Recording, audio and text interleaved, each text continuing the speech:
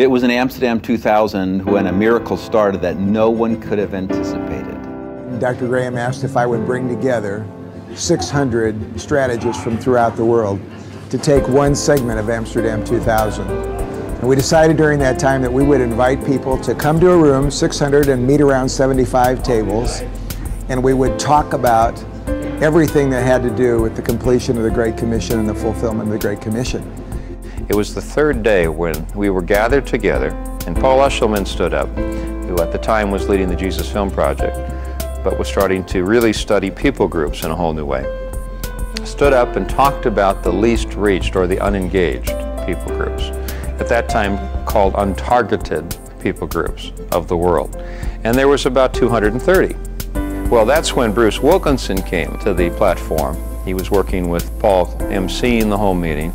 He came up to the microphone and said, there shouldn't be any untargeted people groups in the world. Just the idea that there would be untargeted people groups means we're not doing our job. I said, we lead the vast majority of the Earth's Christian army in this room. And if we decided together today, let's finish it. And there was a growing sense in the room that this is something that was deeply on God's heart, and that He had given the body of Christ everything that was needed to reach these people groups. And eventually I challenged the people and said, why don't you get around with a group from your organizations from all over the world and take a look at all those sheets of all the unreached people groups, and why don't you pick the ones you feel God is calling you and your organization and take ownership of this. And so he said, if you'll take 1, 2, or 5, come up and shake Paul's hand and say, we're taking 2 from our organization. One person said, well, I'll take 1, and another person said, I'll take 3, and another guy said, I'll take 10. He was a layman, he didn't know what he was talking about. But to his credit, I met him out in India doing it. And I just stood back and watched God tap people's hearts here, here, here. People came up, some of them were weeping, they embraced each other, and they put their name, and you could see things were happening in the heavenlies at that moment. The blood of Christ was being applied to these groups that have yet to hear He died for them. It was this electric environment. I mean, really, it was one of the most exciting moments that we had experienced. And we got up to about 141 and nobody came. Nobody, they were all done. There was no one else coming forward. I invited the men and women to consider coming forward again and making commitments if they felt God was leading them. A few did, and then it just stopped. I mean, it completely went quiet in the room. As exciting was all the euphoria over adopting them, I mean, the opposite end was the discouragement we all felt at the quiet, because it just stopped. And I stood back from the pulpit and was praying quietly, saying to the Lord, Lord, every time I've ever watched you do something, you never did it halfway. You always completed it. Whatever you want, please complete it. And I was with Steve Douglas, who just become president of Campus Crusade for Christ. We were at the table together. He was our table moderator. And he knew I was with YWAM. And so he leans over and he goes, well, why don't our 2 organizations, YWAM and Campus, finish it? You know, take the rest of the list of the 232. And then all of a sudden, I saw a table out there, the table I was seated at, because it was the only table that had an empty chair on it. Was buzzing back and forth. And everybody else was kind of quiet, and these were key leaders in the country. And I thought, that's unusual for them to be talking like at this moment. My mind is spinning. I'm looking at the list on the table, because the ones that are left are the hardest of the groups. I mean, these are the groups where you could go in, but maybe you wouldn't come out. And then all of a sudden, there was consensus around this table. I was watching them, and they were nodding like this. And then somebody came up from table 71 with a note that said, table 71 takes the rest. There was shouting in heaven. Literally. I can't imagine what the angels must have sounded like when finally the sons of men stepped up to the bat in such a way that Christ's agenda, what He's waiting to be completed, has finally become our most important finish line. And I'm sitting back at the table thinking, oh my gosh, what did we just do? You know, we took responsibility for 120, 130 people groups. I think Steve was feeling some of the same. We rallied and actually started working overtime. We worked some during the breaks. We actually met past the end of the time that our group was supposed to end. Steve and I look at each other and, okay, we committed to reach these groups. What's reach? You know, so we're trying to grapple with what are the key elements of what we call reach with these groups. And so we just named the obvious. We said, well, first of all, we need church planting. I was at a different table, and at the break time, David Garrison, who was the global strategist for the International Mission Board and on my staff, came and said, you've got to come over to this table because something's happening. And he said, Avery, we need this. And we describe it, and he goes, I'm in. He pulls up a chair. Well, then we know we need Bibles, obviously, translated Bibles, and there were no Bibles in those languages yet for these groups. At the time, the president of Wycliffe was Roy Peterson. And during a break time, I was at a table adjacent to Table 71. The group at Table 71 called me over and said, you've got to come over and listen to what we're thinking about. It just works like that until all of these main categories we call reach all have their leaders sitting at the table. You know, every session we were just building one after another until we came to a time of developing a contract with one another, a commitment that we all signed by the end of the time. And we said, is this what we're committed to? And the answer was yes. We are committed to the number 0. That someday people who do research would search to and fro throughout the earth and they would find 0 unengaged, unreached people groups.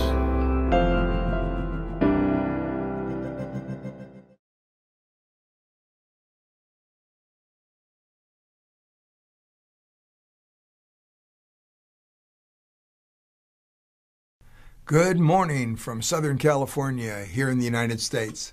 It's a beautiful day here. I hope you're doing well wherever you are in the world this morning. I've often said that if I could choose any time in human history to be alive, I would choose right now.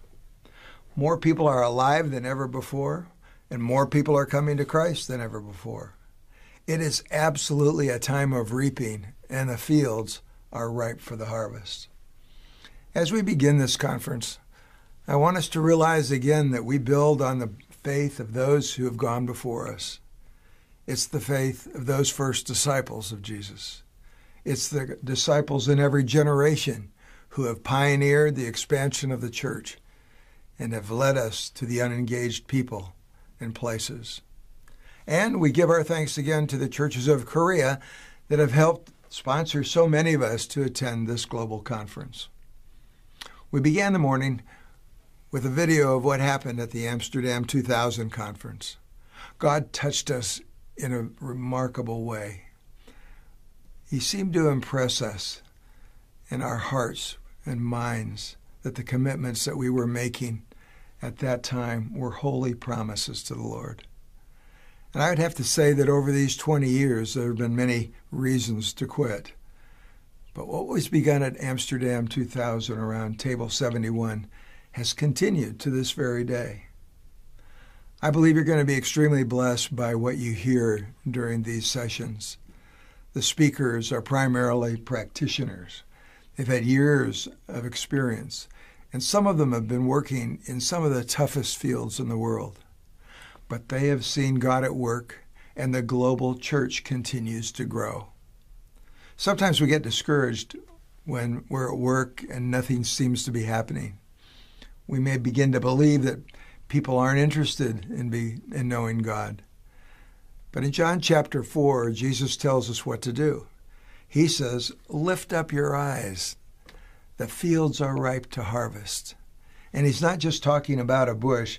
He's talking about whole fields that are ripe to harvest. Right now, where you're sitting, put your chin down to your chest. And as you do that, you'll realize you can't really even see the people next to you. But when you lift your head up and turn it to the right or the left, you can see the possibilities of what could happen.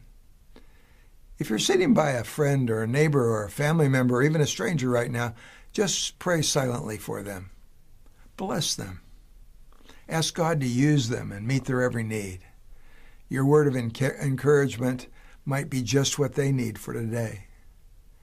And on a global level, there are wonderful things that are happening daily for the cause of the kingdom. One morning a few months ago, I received an email from a friend of mine who works with a ministry called Global Media Outreach. They've been using the internet to reach out to people with the gospel. On May 18th of this year, he called me to tell me that later in the day they would likely pass a major milestone in their attempts to share the gospel on one of their 110 websites. Sure enough, that afternoon, their automatic counter passed the 2 billion mark. 2 billion people who had watched one or more of their gospel presentations since 2004. Equally as thrilling was the count of those who had checked a box on their computer or smartphone indicating that they had prayed a prayer to ask Jesus to be their personal Savior. 229 million people have checked that box on their computer or phone over the past 16 years. I asked him if more people have been seeking God since the pandemic began. He said that their count of people reading the gospel has increased from 350,000 a day to more than 500,000 per day. He also said that when they ask those who have not yet made a decision to receive Christ if they would like a free Bible to get more information, 3,000 people a day accept the gift and download in every day. I'm glad that we've shared the video this morning of the faith of those who sat around table 71 at the Amsterdam conference. Let me give you the report as it continues today. Table 71 has continued to meet 3 times a year for the last 20 years. When the table meets later this month, it will be meeting number 60. Several of those who were at the original table have already gone to heaven. Others have replaced themselves with younger leaders. But I want to give you the report of what has happened through these leaders as they remained faithful to the original contracts they signed with one another to finish the task.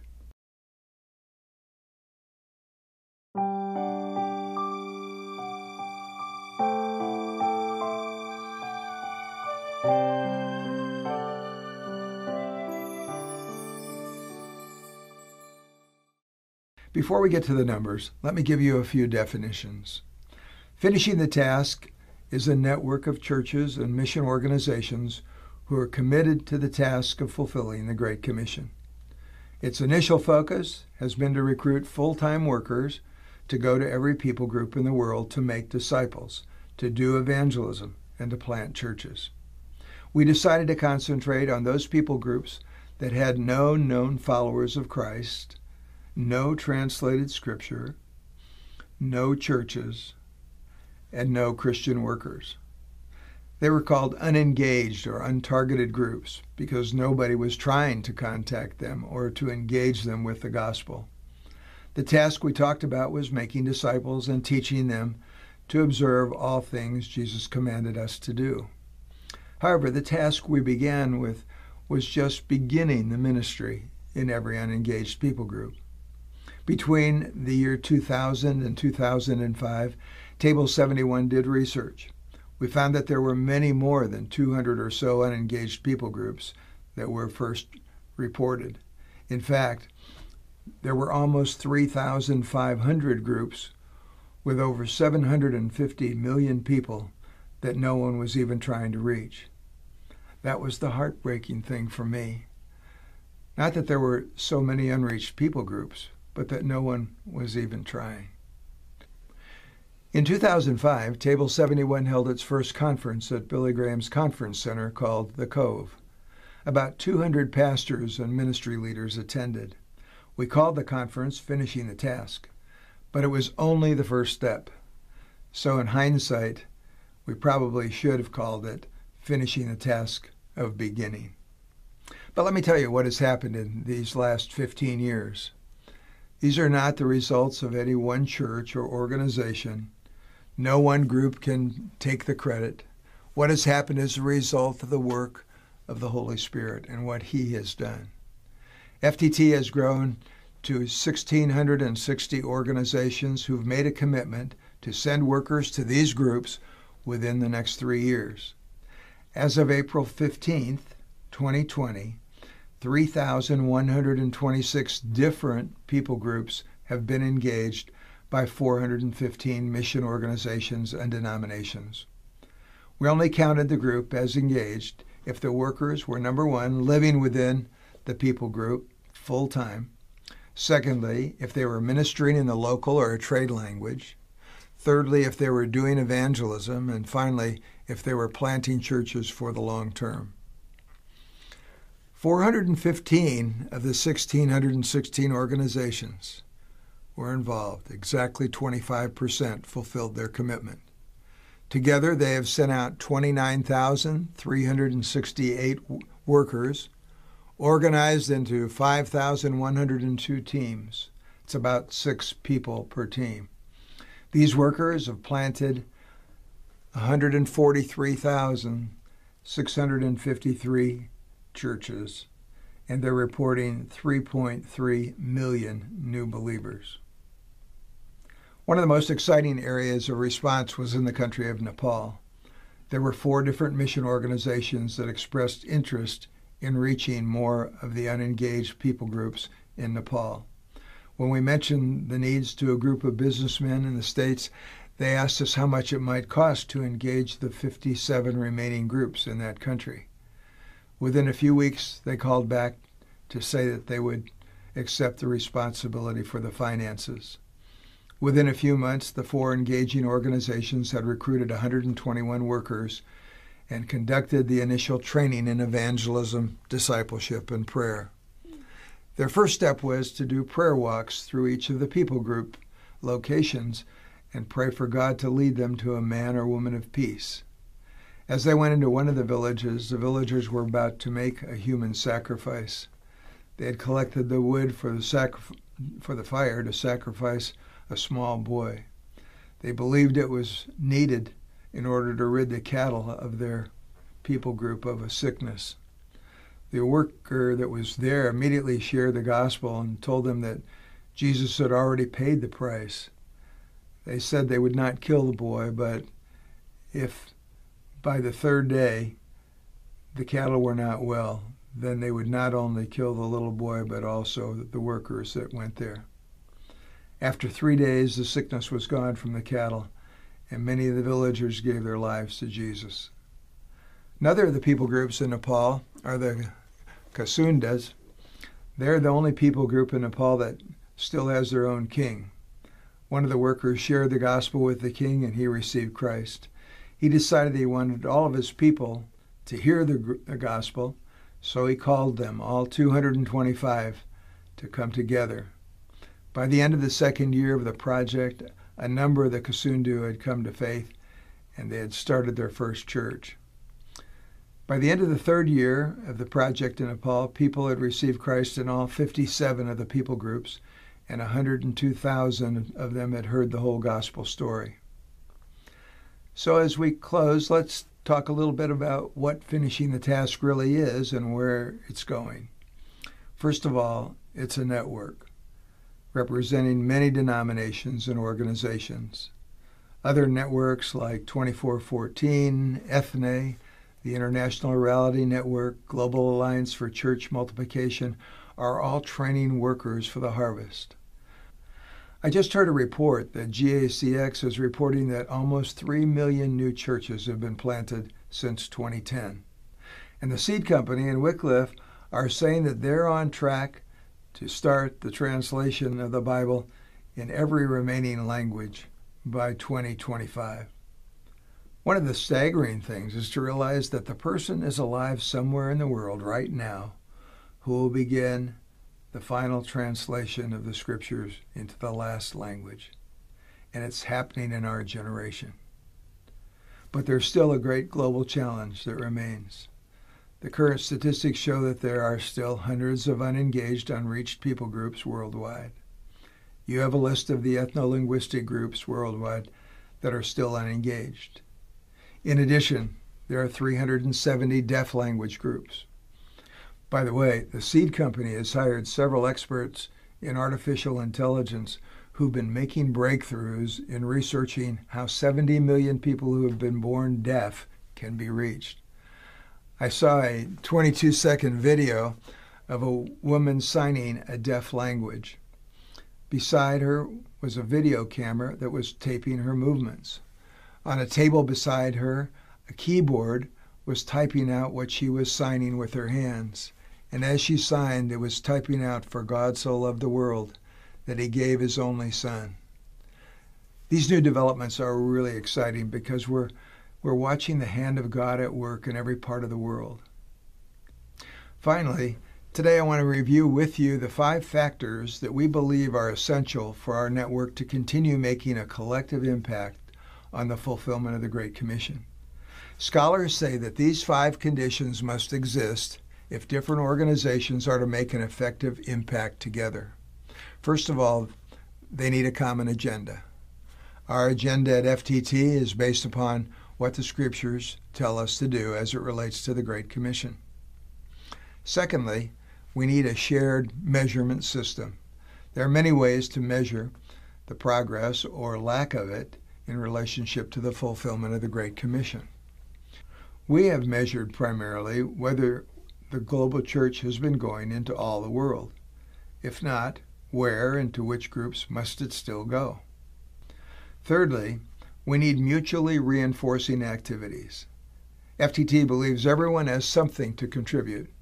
We've tried to help each organization go to those areas where it can be most effective, using its gifts and resources to make the greatest impact. Hundreds of partnerships have been established between those who have potential workers and those who have resources to help and support those workers. Continuous communication is fourth. FTT has tried to maintain this with an annual conference where we could share best practices and latest lists of groups and places where workers are still needed. This has helped to eliminate duplication and highlight continuing needs. Finally, number 5 is a backbone support organization. Crew has supplied the backbone organization which I've had the privilege and joy of leading. This last year, after the death of my wife Kathy and the clear leading of the Lord, I felt the need to step aside. Pastor Rick Warren and Saddleback Church agreed to assume the leadership and backbone support of the Finishing the Task Network. This network was born supernaturally, and I look forward to supporting the ideas and people that will be drawn to the movement because of Pastor Rick's leadership. Stand with me, if you will, while we conclude this session in prayer. Lord, we praise you and worship you and thank you for all you've done as a result of the Finishing the Task movement. We thank you for the thousands of groups where your church has been planted and it's growing and spreading. Cleanse us, Lord, from any sin in our lives that would hinder our service for you. And we pray all this in the wonderful, miraculous, and forgiving name of Jesus. Amen.